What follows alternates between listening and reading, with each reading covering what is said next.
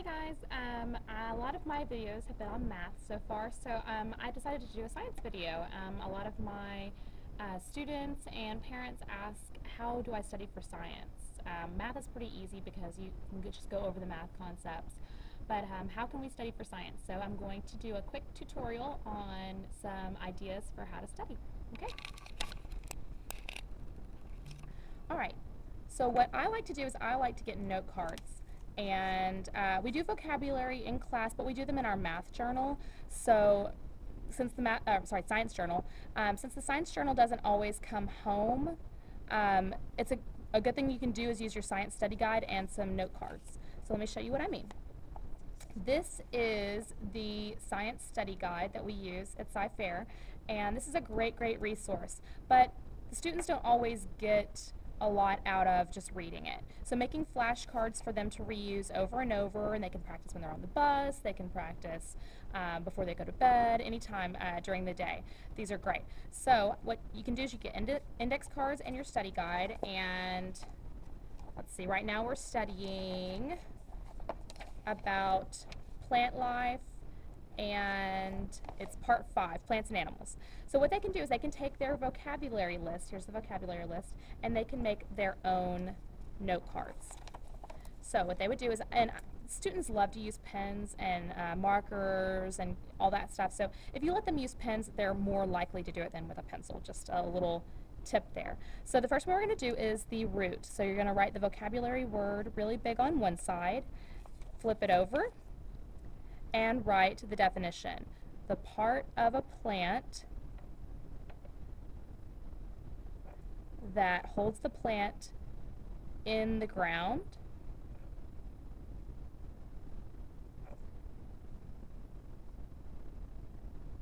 and takes in water and minerals.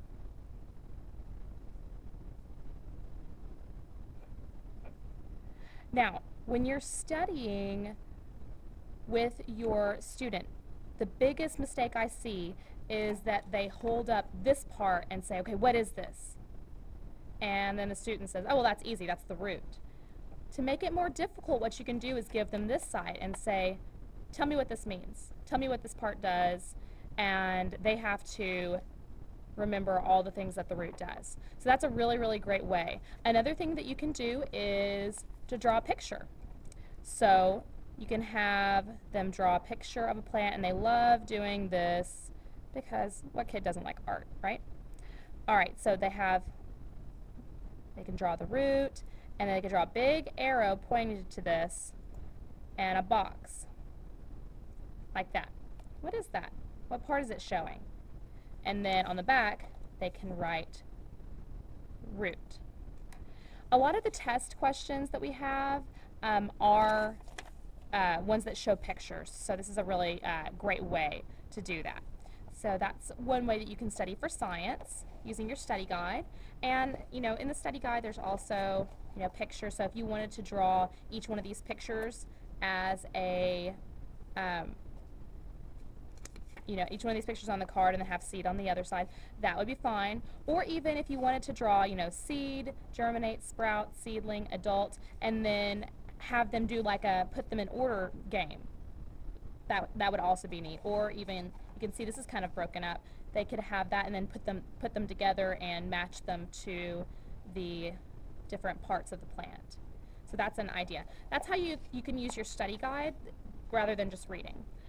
Another thing that you can use is if they come home, you might see them come home with these workbook sheets, and one thing you can do is have them write stuff on the note cards from here. So maybe they want to draw this out, and you can have them relabel that. Or they can have a card on the needs of seeds and then have what seeds need on the back. All those kind of things. That's another way that you can do that, using the resources that we've already given to them. So those are some ideas for studying for science if you're curious, and if you have any questions, of course you can email me. My email address is Sarah, S-A-R-A-H, .page, P-A-G-E, @cfisd.net. Thanks. Bye.